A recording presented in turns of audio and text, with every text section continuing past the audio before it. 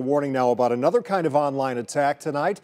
The FBI says it's received nearly 200 reports of someone busting in on a Zoom meeting and showing video of child sex abuse. The FBI considers this a violent crime because every time a video like that is viewed, the child on it is victimized once again.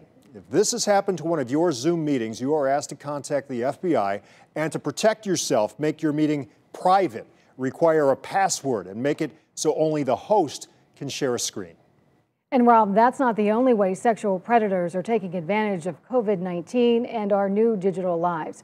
They're targeting children online more because of less supervision. Only on 5, you'll see it only takes minutes for predators to engage with someone they thought was a child.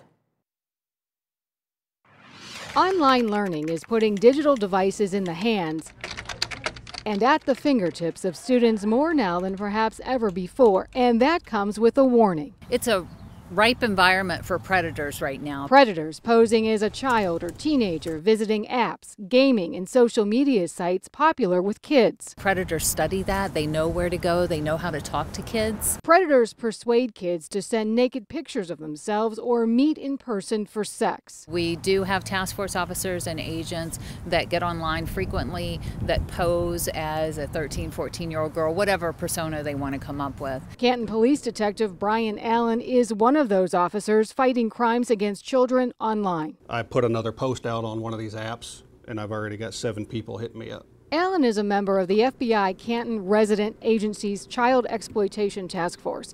He targets predators who target children. He sent me a picture of himself already. Behind the computer screen, he is a 14-year-old. Predators respond quickly. I started a chat this morning, and actually I'm talking to this guy now. I probably started this chat about 9 o'clock. It's 10:40, and he wants to come down from Cleveland to meet and have sex with what he thinks is a 14-year-old. In February, Operation Unsportsmanlike Conduct netted 14 arrests of suspected child predators over Super Bowl weekend.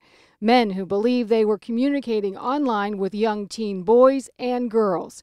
Every day, predators are talking to children online, and Allen has some advice for parents. Look at your child's phone and talk to your children. They do need to know that there are dangers on the computer. When you open it up, when you open the computer, you're opening the whole world.